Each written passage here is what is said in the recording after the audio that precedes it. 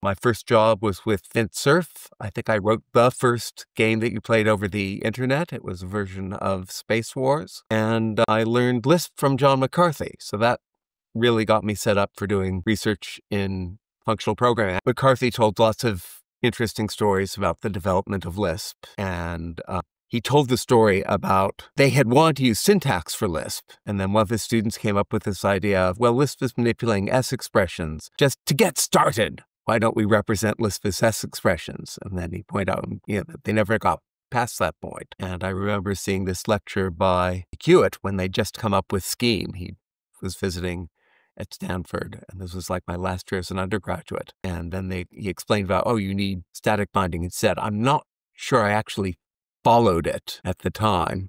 It was a very important lecture for me because he explained about Lambda calculus, which I hadn't I'd heard the term Lambda, but not the term Lambda calculus. No. that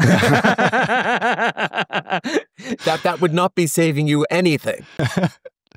No, you want to go read the... No, but what code elimination was about was showing that if you did a proof with intermediate results in it, that you could turn it into a proof without the intermediate results. But now we use it for this other thing. You say that the goal of science is to kind of communicate with other people. My goal going into science was to sit in a small room and think about things and not talk to anybody.